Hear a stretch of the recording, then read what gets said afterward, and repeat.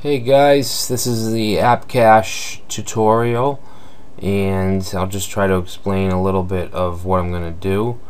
We're going to have our website, the Blue Developer Directory, and I just put a little link in the bottom called info page, and if you click on it, I mean it's just a page with some dummy text, but we're going to pretend that this is a company page that needs to be accessed at all times, whether you have an internet connection or not. So we're going to use the app cache strategies that we just went through in the slideshow to make this a page that will always show no matter what. And we've been working on my local machine, and I can't really show you how it would work because all the files are local. They're all offline right now. But what I'm going to do is upload the files to my server so you can see them live on a server, and then I will disconnect my internet connection, and you'll see that we'll still be able to reach this page. Alright, so let's get started. Once again, we're in the section 3 program files, and the done is this, okay, and it has our manifest file here and our htaccess file. We're going to be creating those as we go now. So I'm just going to copy the HTML folder, the one that doesn't have any of this in it yet. I'm going to copy it and paste it on my desktop.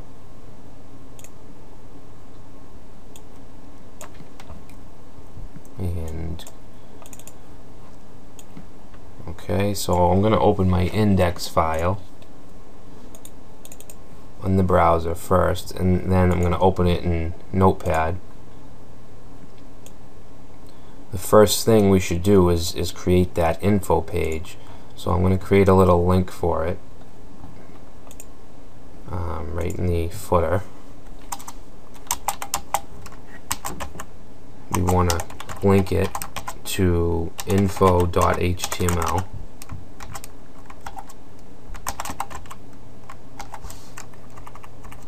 We'll just call it info. Save, reload. Oh. Alright, so there it is. Let's change the color just so we can see it.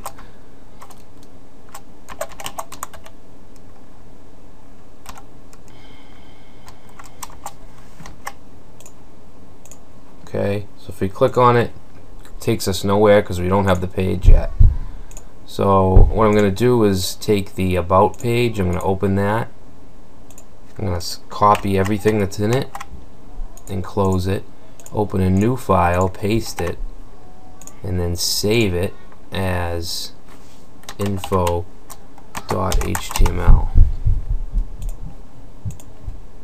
And now I just want to we should be able to go to it now.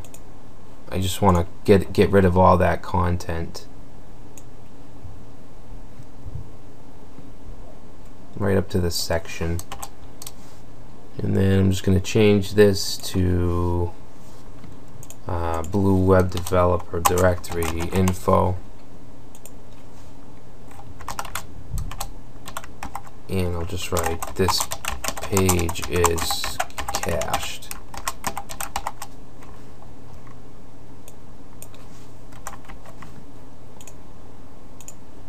Alright, so now I just want to get some dummy text, and I like to use the lorem ipsum.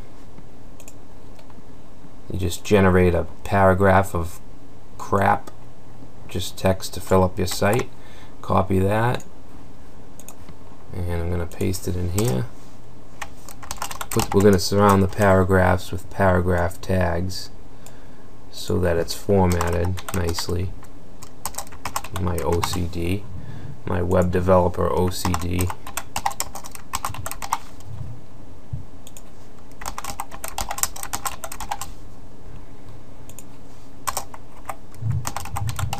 Save that, reload. Alright, so this is our very important page that we always need access to. And we haven't done anything to do with app cache yet. We just created the page. let's see. So next, what I want to do is, what I want to do now is upload everything to the server. Okay, so I'm going to open FileZilla,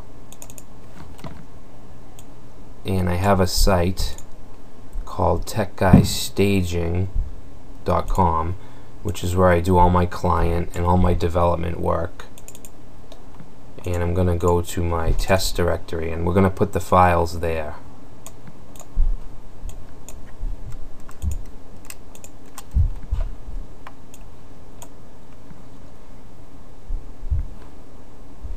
Alright, so now they're uploaded. Now we can go to the actual live site by going to techguystaging.com/test. So now we have a live site. Right now anyone could go to this URL and come to this site. And it's the same thing we've been doing. And we have the info page right here. Okay. So right now I want to create an htaccess file. And I'm going to do that by going to Notepad++, and there's only one short string that we need to put here, and I'm going to get that right now, and that's this. We just want to, the file needs to be served with a content type header of text/cache manifest. And then use the extension that we're going to be using for the manifest file. So we want to save that.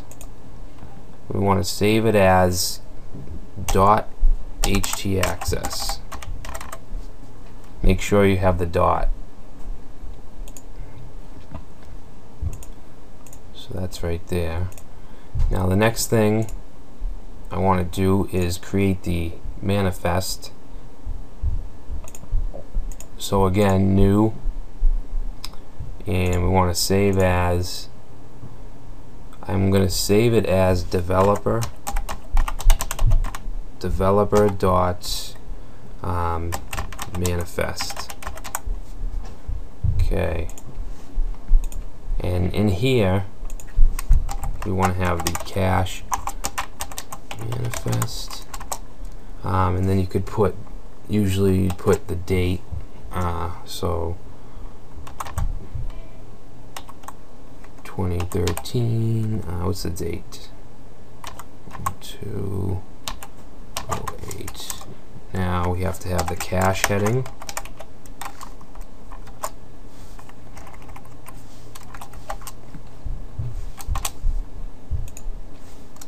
And so we want, first of all, we want index.html. We want info.html. Now if we keep it like this, we will get those pages, but it'll be just a straight plain white HTML page with no images, no styling. So we do want to include the background image and the CSS file. So first let's do the CSS file, which is in a CSS folder, and that's called style.css. And let's get the, in images we want the background.png image, because that's the background of all the pages on the site. So that's good for now. And then we have the network header. Actually, we want that all caps. And what this is these are going to be files that require the user to be online to view. Just put this comment right here. Whoop, we need a hashtag for the comment. And right here we would put something like login.php. That's not a real file we have, but that's something that like what you would put. And then finally we have the fallback. And this just means a file you would want to use for a file that wasn't found. So what I'm going to do is paste in this, and what this means is that for any HTML file that's not found and cached, we'll have the offline.html file. Okay, so I think that's it. That's what we need. That's all we need here. I'm going to save this. And next thing, another important thing we need to do is we need to open the index file, and in the HTML we need to make sure that we have the manifest attribute, and then we would put the name of our manifest file, which was developer.manifest. And we also want to do this in our info file, so I'm going to copy that, open the info file, do the same thing.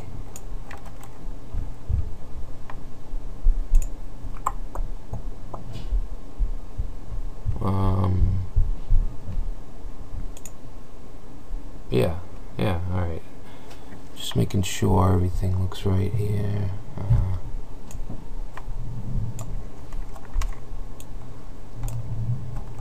Yeah, okay, save. Let's close that,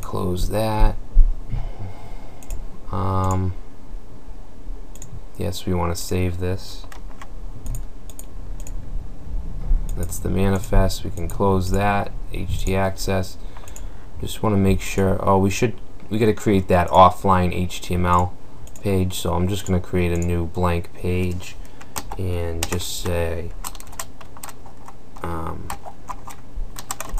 this is your offline page.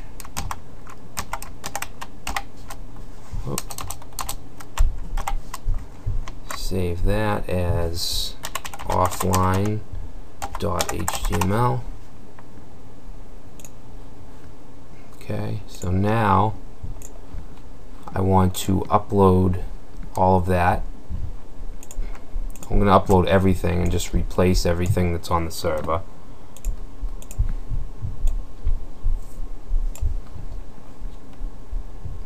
Alright, so now if we go to our live site,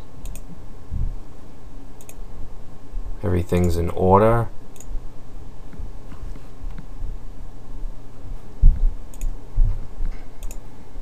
Go to the info page.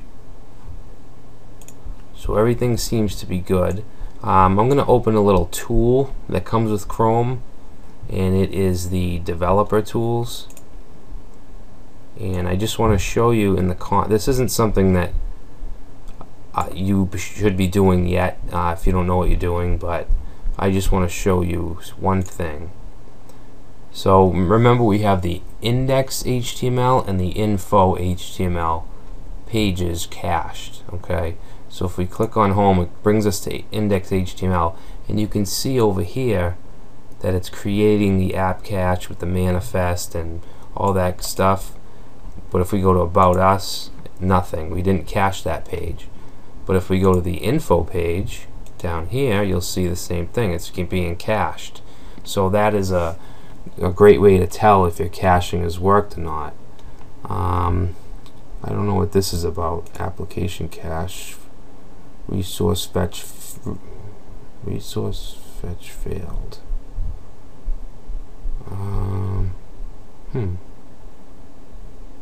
That's strange. It gets it here but not there. I'm assuming that's not going to be a huge problem. But what I'd like to do now is make sure it's cached and shut off my internet connection and see what happens. Okay, so right now I'm going to shut off my connection. Okay, so if I go to About Us, there's nothing, but let's go back to the home page. The info page.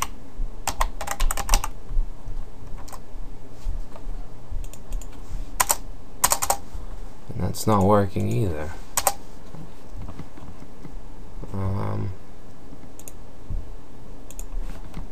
Let's see, there's got to be something missing here.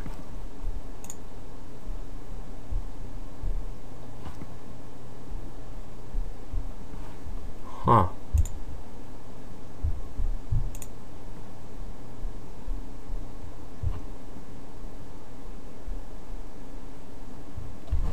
Manifest looks good. You know what, let me copy something. Let me copy this and just because I might have missed something, so I'm going to use the manifest from the final site. Save that. I just want to see if that works.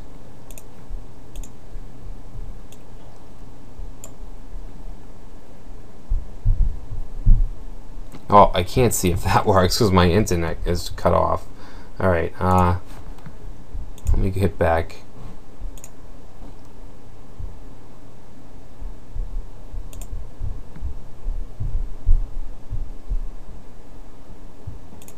Alright, so I'm back. Now, I'm going to upload that.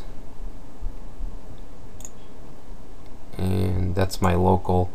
I want this. Alright, so I'm gonna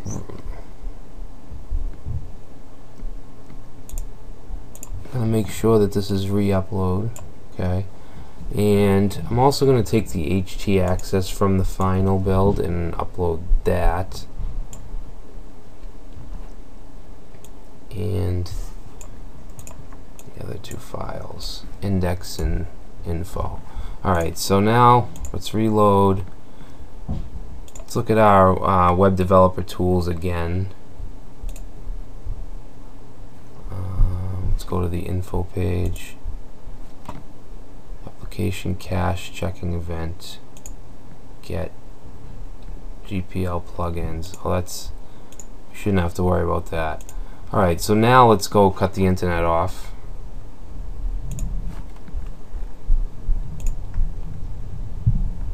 Disable. And first let's try an external site. We'll say Google. So we're off the internet. And index HTML we can still view. Now about us, nope. Browse developers, nope. Now the info page works, it's cached. So these two pages that we specified in this document, index HTML, and then is that the right one? Let me get the other one. Don't worry about any of this. I'll have all the files that actually work in your program files, because we got info, index, and then see if we didn't have this background image cached, which is this gradient back here, we wouldn't have that. If we didn't cache the CSS file, this would all just be a blank white page with just words. So and even this, even if you look here, images web, this is this image. If we didn't have this there, this image wouldn't be here. So I mean, that's how you use application cache in its simplest form, and it's pretty useful. I mean, if you have pages on your site that you always need access to, then you know, application cache is great for that. So that's it for this section in this tutorial. I will see you in the next section.